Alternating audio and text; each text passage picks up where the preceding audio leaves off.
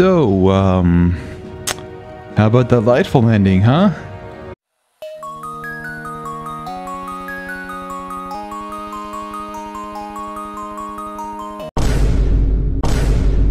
Hello everybody, my name is Subagin, and welcome back to the mess that is my channel. And after a week of only using my warlock and trying to reimagine all the builds that got neutered,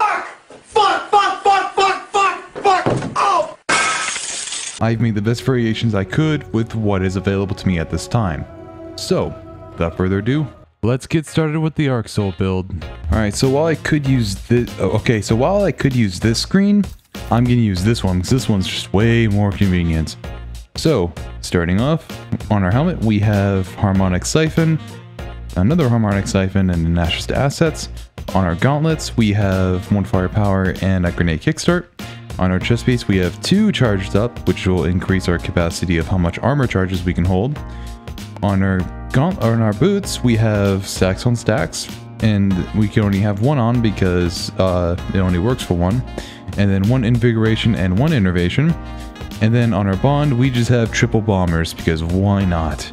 For subclass it's actually going to be the complete same as the previous version. We have Chain Lightning, Pulse Grenade, Healing Rift, Arc Soul, Electrostatic Mind, Spark of Discharge for ionic traces with arc weapons. To create dividing jolt to targets will create an ionic trace for me, which is Spark of Ions. Spark of Shock makes my arc grenades jolt, and Spark of Amplitude I can make an overpower while I'm amplified. Alright, so my final thoughts about the build is that, it's back to what it once was. It's still a very good build. It sucks that all the mods got deprecated, basically. It was just like an entire nerf all around for all the mods. Charged Harvester got nerfed, Heavy Handed got absolutely destroyed. I don't know. In terms for the exotic that you're using, Getaway Artist, it's just in this type of build crafting environment now, it's definitely not worth using.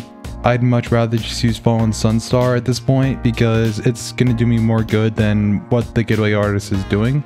Hopefully, when newer mods come around, and hopefully there will be newer mods coming around, the build will get better and it can be revitalized. But for now, this is the best I can do with what we got.